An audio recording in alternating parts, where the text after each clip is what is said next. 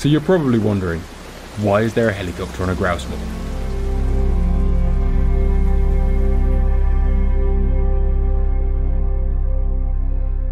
Never before in history have we been so aware of our carbon footprint. And in fact, the grouse moors of Great Britain are doing their bit to capture as much carbon as possible. Today, we're going to have a little look at what these guys are doing for Mother Nature. Peatlands are the UK's largest store of carbon, storing up to 8 years of the UK's emissions output in that precious substance. The waterlogged and acidic conditions in the peat prevent decomposition, which is what locks that carbon in. Because of this, keeping the peatlands wet has been highlighted as an environmental priority.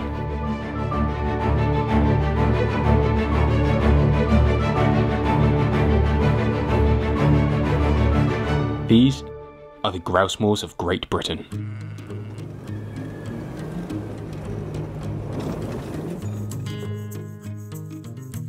Why did they drain the moors in the first place? In the 1940s or 50s, after the war, they were really struggling. They wanted a higher food production, so they wanted to drain the moors so you could put a higher headage of sheep on the moors, because farmers were paid on the headage, so they were paid per sheep they could have on the moor. So By the government? By the government, yeah.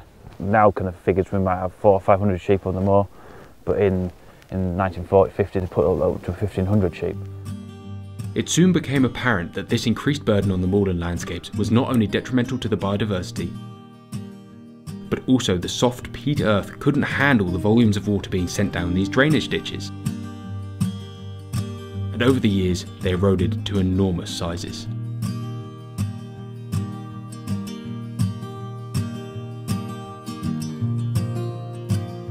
So this is what the grips became? So we're studying what used to be a really small little stream, probably only a couple of foot deep, and now it's washed out to this because there was a grip that was put in the 40s further up.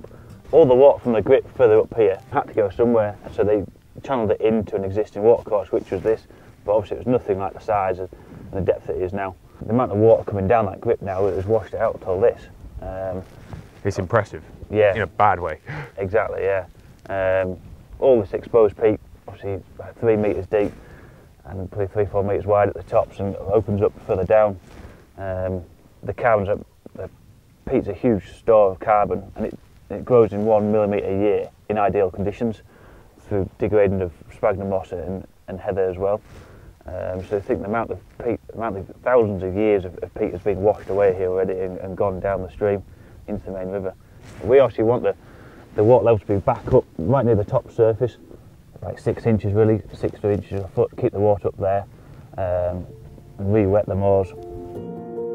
Times have changed, however, and in the last 4 decades, moorland owners and gamekeepers have been working hard to try and restore these rare environments to their former glory. So what is peatland restoration?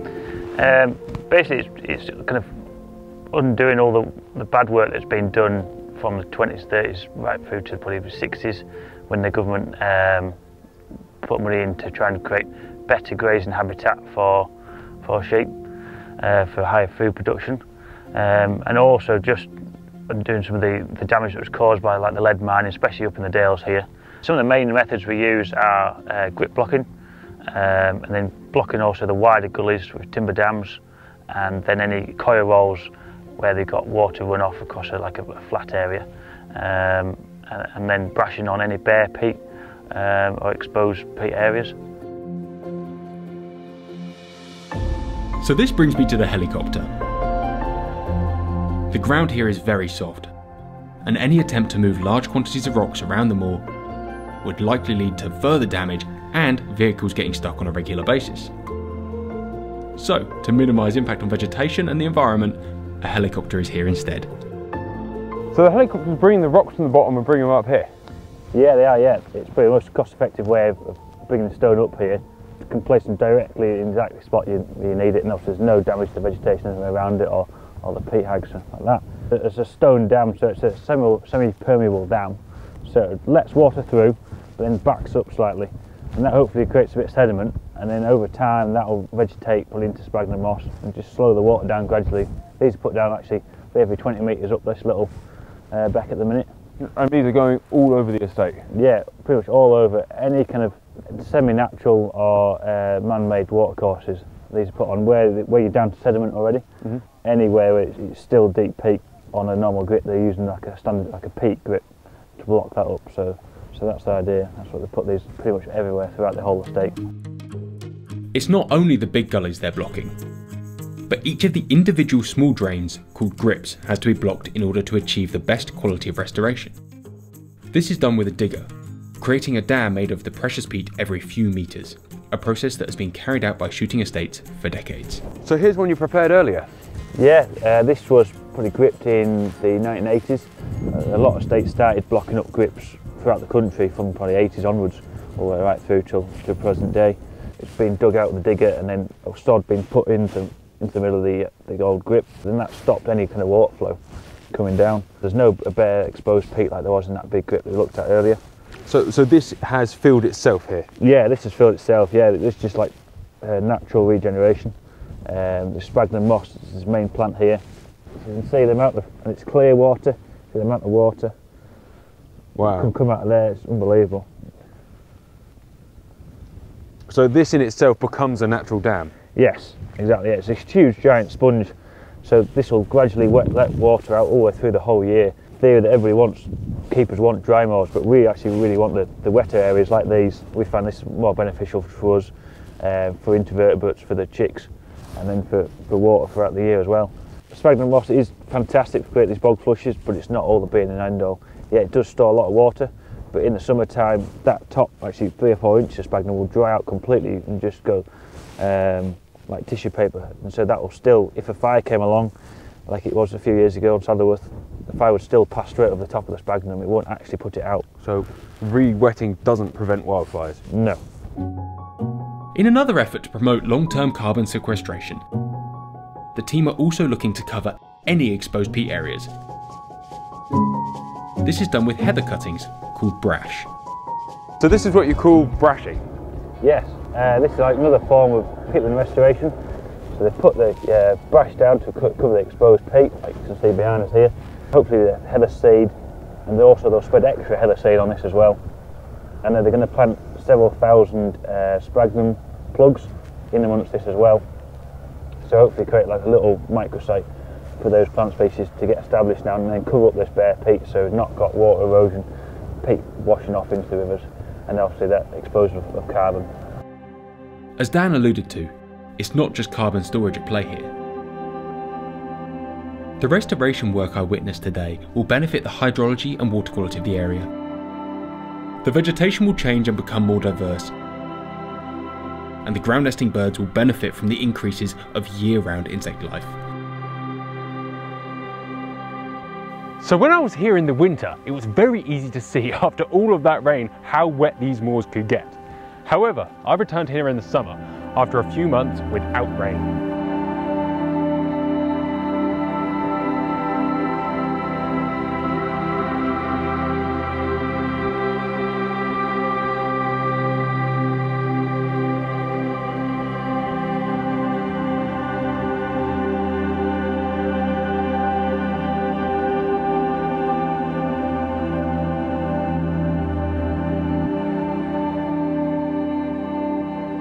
Back here, Johnny, a little bit different to when you were here last time, back in winter. Yeah, this gutter here would have been probably running with water, big pools every sort of 10 metres. But here we have a man-made grip they'd probably put in the 40s or 50s. Been blocked by the digger. Digger's taken a scoop out here, created this pond and put a block in here. So we're looking to create this pond, back up and revegetate the gully behind it. But it's dry. But it's dried out. We're the back end of spring, probably the driest spring on record, and there's no water on the moor, on the tops of the moor. So yeah, for the grouse and the insects, it's not good at all. The insects need that moisture to hatch out, and everything needs water to survive, to live.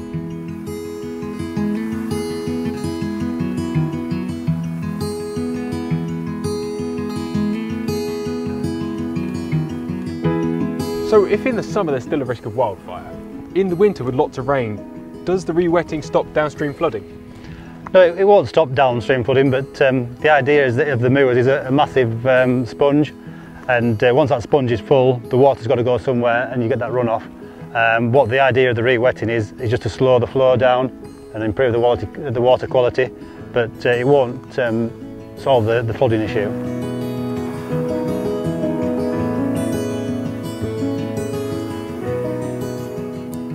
So Ian, the big question is it worth all the effort? Yeah, I get it, Johnny. I think the work that we've been doing up on the moors with the re-wetting, blocking the man-made grips that were sort of put there to drain the moors, we're sort of re-wetting those areas which are creating sort of pools for the grouse and the waders to come and drink and bring the chicks for the insects. So you have an increase in insect life the wetter it is. It also slows the water down coming off the moor, so it's that sort of reducing the speed of the water coming off the moor, which is in turn going to help the flooding in the lower grounds hopefully. We're sort of locking all that carbon in there with the revegetating of the grips, reprofiling of the hags, brushing of the bare peat, stopping the runoff. So we're locking that carbon in there, holding the carbon on the moors, locking it in. Obviously the moors hold a lot of carbon anyway, they're really sort of functioning well, but we're just enhancing it and improving it all the time with this work we're doing. Also, yeah, the water quality, filtering through vegetation rather than running off bare peat. The water quality is a lot clearer coming through vegetation. What about negatives?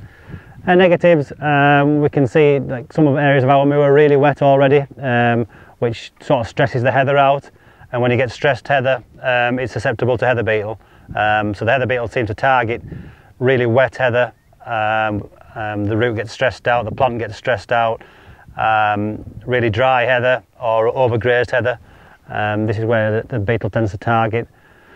So we're just worried in the future where we've sort of re-wetted a lot of areas that are already wet. It's going to spread the heather beetle out further and sort of stress more heather out. But that's something in time that we can look at, and hopefully, yeah, a lot of this is trial work on our ground, and over time things might change for the better, some for the worse. But yeah, the science is sort of still waiting on that, and we'll sort of keep monitoring it. On my way back home, I'd arranged to stop in at a couple of different estates to speak with their keepers about their own peatland restoration experiences.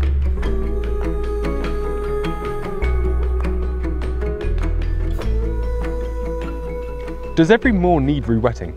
Re-wetting a moorland is a huge buzzword at the moment, and given that we've had 3 successive springs really dry, you know, obviously wetness affects insect levels. All the wildlife, ground nesting birds rely on abundance of insects. So I don't think there's many keepers that would be against re-wetting. But what is very clear is that every piece of moorland is different. So on this moor here, you have areas that are naturally wetter, areas that are drier. We've got various different types of soil types, peat depths. We've got free draining areas, and then other areas that hold the water. Also, you know, that affects how much the vegetation grows. So some areas we have growth rates which are huge that, you know, if we were allowed to, we could burn or cut every 6 years. Then other areas, it might be 20, 25 years. But when you put a management plan, a blanket management plan on the whole area, you know, that's where the trouble starts. So every part or every moor in the country is following very similar laws and guidelines? Yes. What would you rather? It's not a good thing to micromanage and have to do, you know, a tiny little management structure for every bit. The practitioner on the ground should be given more free rein. He knows his ground, he knows the wet areas where the vegetation grows the most, and that just works. From doing an office-based management plan has inherent problems.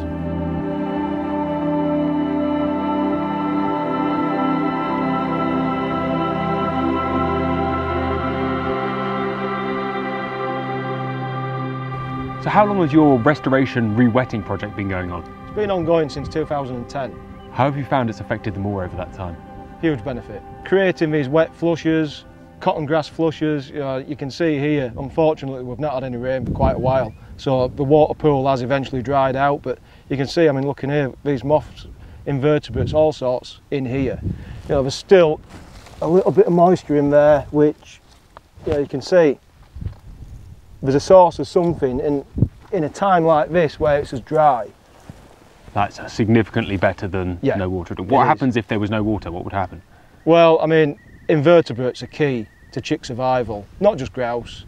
All your small birds, skylarks, meadowpipits, your curlews need damp areas to be able to probe and feed. All waders do. And the comparison of this to out there, literally just a few metres away, where it's dried out, you can imagine, anybody who's ever dug a garden over in dry weather, you don't see worms until you get down to moisture, and it's exactly the same on a moor. Will the re-wetting work stop wildfires if that's dry and this little bit's wet? No, not a chance. I mean, you can see there's a tiny bit of moisture left in there, but once you get away from it, this sphagnum here, well, you can see it's bone dry. You'll get a wildfire coming through here, this is not going to stop it. This will burn the same as everything else? Yeah, and we've seen it. We've seen it at the Saddleworth fire, and we've also seen it at the Crowden fire this year, where it's entered these re-wetted areas of fire and it's skipped straight across. You might prevent the damage into the ground, it might make it more resilient from deep burning fires, but you'll not stop it from skipping across here and taking the whole moor. It helps the peat, but perhaps not the vegetation. Yeah, and the vegetation is the issue. Surface fires, surface temperatures and the dryness at the moment, it's just, it's an accident waiting to happen.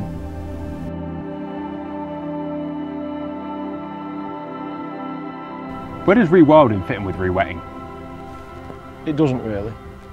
In terms of the re-wetting work that we've carried out here, there's been a great deal of time, effort and money put into it to make these moors wetter.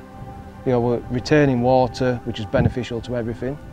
We're slowing down the water runoff, which is beneficial to water providers. And we all know that wet peat moorland retains 10 times more carbon than woodland. So the woodland would suck all the water out of the ground? Without a doubt, yeah. I mean, the argument of rewilding the uplands, clough woodlands are one thing on the steep, dry bank sides, but on these uplands, these high tops like this, we need to keep them wet. There's a huge amount of wildlife that's dependent on this environment, and take that away, it'll see the end of golden plover, it'll see the end of curlew. Without these upland areas like this, there's no hope for them. So it's about creating a balance of wet tops, cloughs on the side and fields in the bottom. It is, yeah, exactly. So you get that benefit for everything. Yeah, you've got this open moorland up here which has been re-wetted, and it's good for all ground nesting waders and songbirds. Clough woodland, which is good for all the other bird life. We're blocking the gullies up here, we're retaining the water. Clough woodland is slowing the runoff down as well, and then down into some marginal in-by ground, which again, benefits a whole host of other wildlife.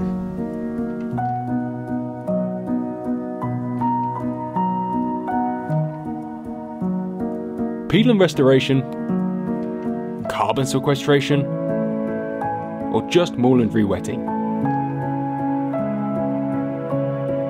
Call it what you will. It's clearly important work to help slow climate change. Undoing the damage that the government funded all those years ago is a task that has been taken up with great enthusiasm by the grouse moors of Britain. That I've learned have been working towards this goal for many years. Over time, new research will show us the true value of the hard work these men and women are putting in today.